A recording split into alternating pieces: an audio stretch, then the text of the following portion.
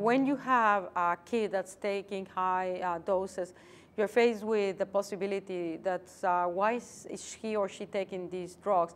And the higher the doses they are taking, the younger their initiation. This is something that a physician should think about, or actually the parents should think about, because it's possible that that kid is trying to compensate for a deficit, and in a way they're trying to auto-medicate themselves, and they take drugs, and they may be temporarily feeling better.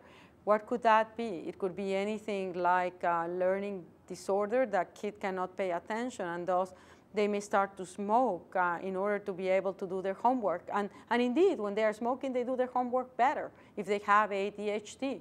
Or they may have depression, and they may also start to smoke or take cocaine because they don't feel right, and they don't know why they don't feel right, so they start to experiment themselves. Or they may have the incipient stages of schizophrenia, which will not manifest fully until they are in their teens, but it appears with certain perceptual impairment, and again, that inability to feel comfortable may lead them to want to take drugs. And therefore, the importance of actually making a very careful evaluation of those kids to rule out whether their use of drugs does not represent an underlying psychiatric disease or disorder. If the person is already addicted, it's going to be much harder to stop taking the drug, because at that level on the process of addiction, which is the disease itself, you already have the neuroplastic changes, the changes in the brain that lead you to almost like a reflex, take the drug when you're exposed to the drug itself or stimuli. So your control at that point is, if you recognize that you have a problem, is to actually avoid being in situations where you know this will happen. When they are in the road of becoming addicted, most people self-deceive themselves. It's very difficult for an individual that's drinking a lot to really recognize this is becoming a problem. Most people actually undermine. We all don't want to accept that we have a problem, and that's not unique for drug addiction. It's more accentuated on drug addiction, but it's also in many of the medical diseases. And so you sort of start to make your own explanations about why. At the beginning, when you're not addicted, there are many, you associate the drinking or the taking drugs with pleasure and with fun, and our brain is hardwired to want to have fun. So you don't want to relinquish that, and he says, well, if it's not harming me, what's wrong with it? That's the attitude that most people take. And so you will use all of your mechanism to deceive yourself into believing that there is not a problem until the problem is so bad that you can no longer ignore it. And this has led many people to say, well, the person has to reach bottom. Well, you don't want them to reach bottom, because reaching bottom many times being really bottom, overdosing or dying.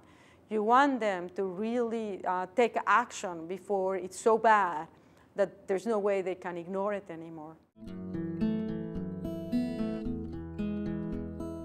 Start speaking to your children when they are children. Start to educate them about it. Make it an open conversation, and do it with objective evidence, not just don't take drugs because I say so, but provide them with objective information why it is not a good idea to take any drugs. Do not become too overcomplacent and feel that this cannot happen to your child. Be always aware that this is an age of risk, and that any kid can be vulnerable. So they need to open the dialogues.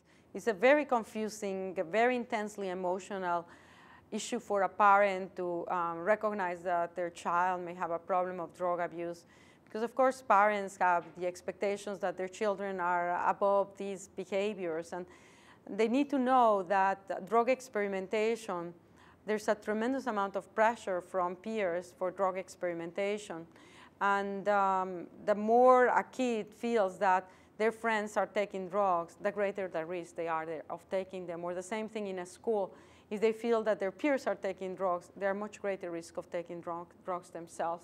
So they need to know that in the school system there are these dynamics, some of which they actually per se cannot control. But what they can control is the relationship with their children and their involvement, and provide them with behaviors that actually will allow them to engage in things that make them excited.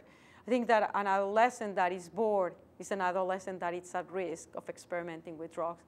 So give them areas where they can explore through art, it can be, or through physical activity. Engage them in things that will give them pleasure.